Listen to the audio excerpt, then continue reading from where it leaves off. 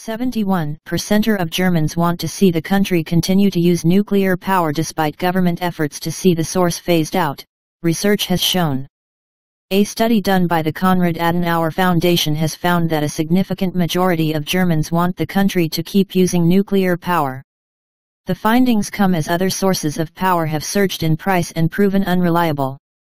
This is despite repeated efforts by the country's leftist governments to abolish nuclear power in the country, with authorities continuing to push for the state's final 3 plants to be decommissioned in April despite the ongoing energy crisis. The decision to phase out German nuclear goes back to the Fukushima event in 2011, when Berlin decided having nuclear was too risky, despite its obvious green, zero-carbon credentials. However, such politics do not appear to be held by the general public in the country, with an overwhelming 71% of people saying that they want to see the resource continue to be used. By contrast, Bild reports that only 29% of people are said to agree with the government's aim to see nuclear phased out. The Germans want the nuclear power plants to continue, one politician within the ruling Free Democratic Party, Michael Kruse, remarked. We should make that possible. The climate will thank us for it. Another politician, opposition MP Mark Helfrich, hailed the study as showing that a social minority is forcing its ideological course on the majority with the push to see the remaining power plants closed.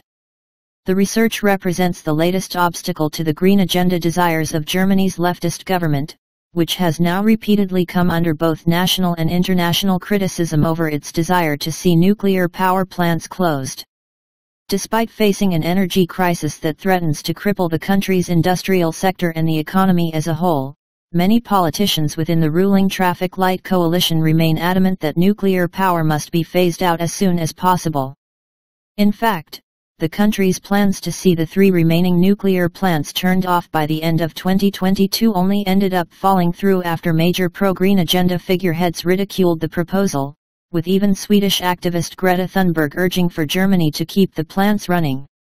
Now, the extended deadline of April appears to be under threat, with many within Germany pushing for the use of at least some of the nuclear power plants to be extended even further. As of now, one has to assume that we will also need nuclear energy in the coming winter, Andreas Jung, the deputy chairman of the Christian Democratic Union, former Chancellor Angela Merkel's party, remarked. The experts warn that the coming winter could be even more critical than this one, he went on to say.